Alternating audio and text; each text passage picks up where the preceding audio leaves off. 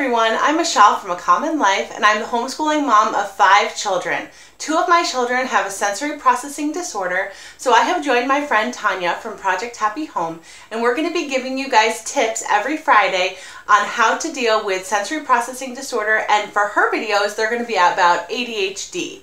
So let's go ahead and get into the video.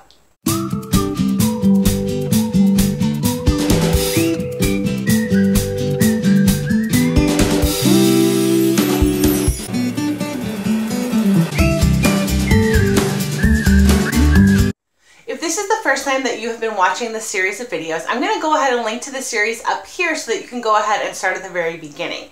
In the first video, I explained basically a little bit about our family and about our children and how we handle this sensory processing disorder within our family. And so I also give you one tip that week as well. And now this week I'm going to give you tip number 2, and that tip is preparation.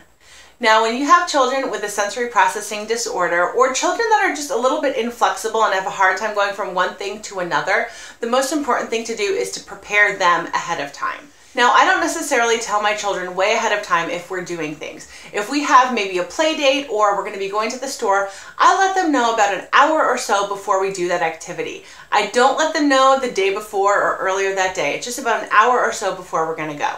And then during that hour, I will slowly give them warnings. So I'll start with an hour and I'll say, in an hour, we're going to go to the store.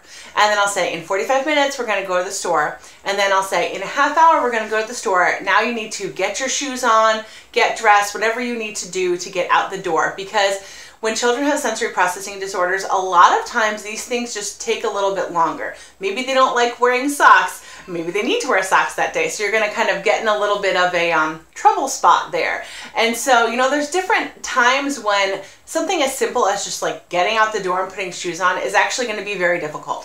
So you have to prepare ahead of time that those types of things are going to happen. So for me, what I always do is I make sure that a half an hour before we need to leave, I'm getting my kids ready. Now, when you have a child who is very prone to meltdowns or just general agitation, getting out the door, which may seem like a simple thing, is very, very difficult. And so I always give myself that extra 30 minutes just so that we have that buffer of time so that we're not late. And honestly, that's kind of one of the reasons why I'm always early everywhere we go, because I would rather be early than be late.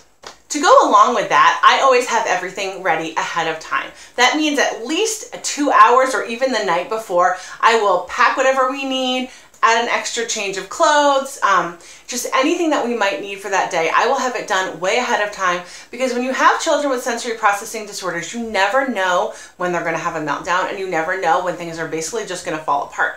And if you're not ready ahead of time, that means that everything is going to be very, very difficult as you're trying to get out the door or get somewhere. So I always prepare everything way ahead of time.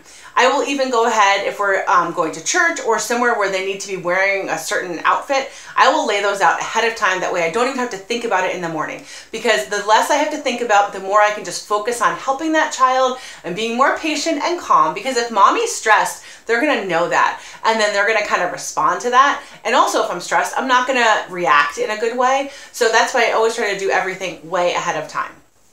In addition to all of that, another thing is just to always make sure that your child is well fed and has had a drink and has gone to the bathroom. These are 3 very simple things, but with a child with a sensory processing disorder, they feel like they're starving and they feel like they're dying of thirst if they don't have food or a drink. And if they have to go to the bathroom, with our younger son, he has to go now. I mean, he has to go immediately. And a lot of times it maybe takes a little bit longer, or it's just a little bit more difficult depending on the child. And so those types of things need to be done ahead of time. That way the kid is ready to go.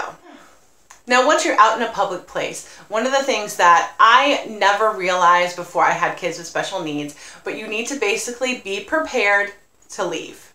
And I know that sounds really strange, because you're going somewhere and you want to be prepared to do things there and have a good time.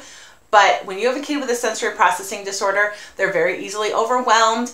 And if that happens, they may have a panic attack or a meltdown. And if that happens, you will need to get out the door as fast as you can.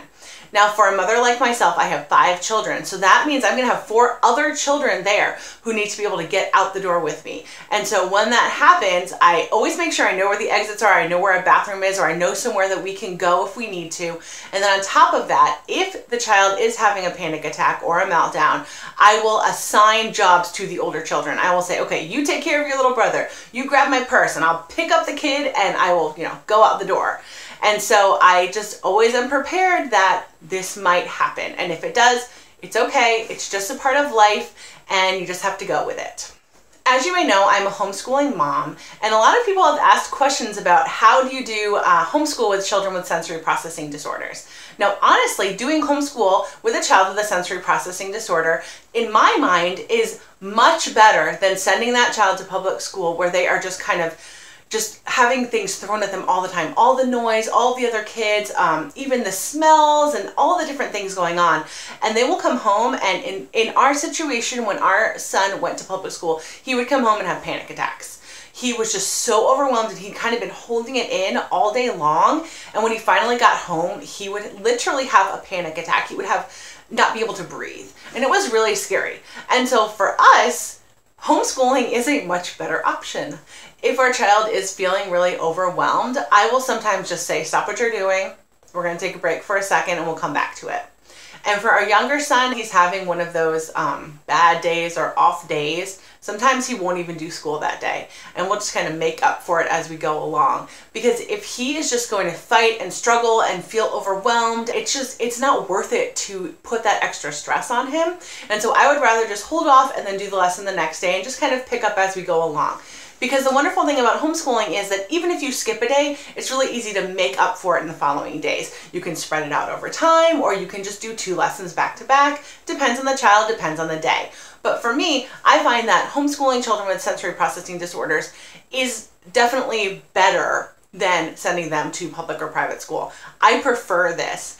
I know from experience what it was like to send my children to public school and to see how much they struggled and how hard it was. And I see even now, if we go to just a simple event with a homeschool group, or even a birthday party, or an event at a museum or something like that, they're very easily overwhelmed.